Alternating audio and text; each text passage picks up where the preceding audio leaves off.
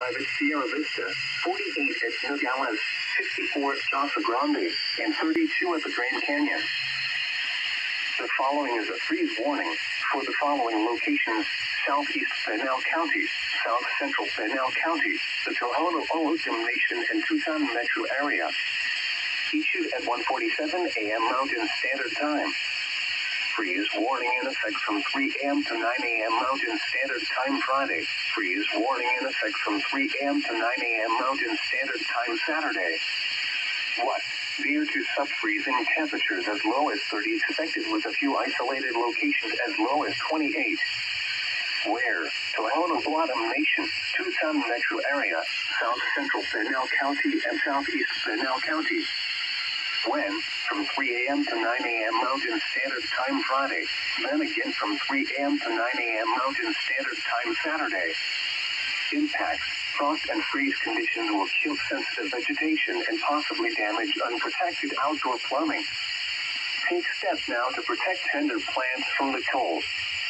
To prevent freezing and possible bursting of outdoor water pipes, they should be wrapped, drained, or allowed to drip slowly. Those that have in-ground sprinkler systems should drain them and cover above-ground pipes to protect them from freezing.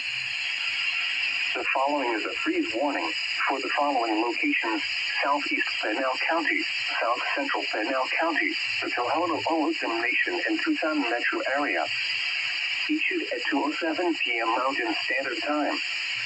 Freeze warning remains in effect from 3 a.m. to 9 a.m. Mountain Standard Time Friday. Freeze warning remains in effect from 3 a.m. to 9 a.m. Mountain Standard Time Saturday. What? Near to sub-freezing temperatures as low as 30 expected, with a few isolated locations as low as 28.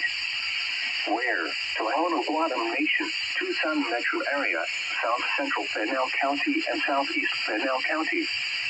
When? From 3 a.m. to 9 a.m. Mountain Standard Time Friday, then again from 3 a.m. to 9 a.m. Mountain Standard Time Saturday.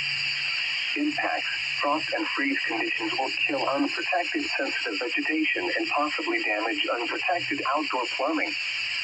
Take steps now to protect tender plants from the cold.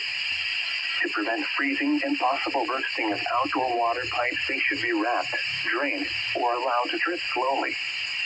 Those that have in-ground sprinkler systems should drain them and cover above-ground pipes to protect them from freezing.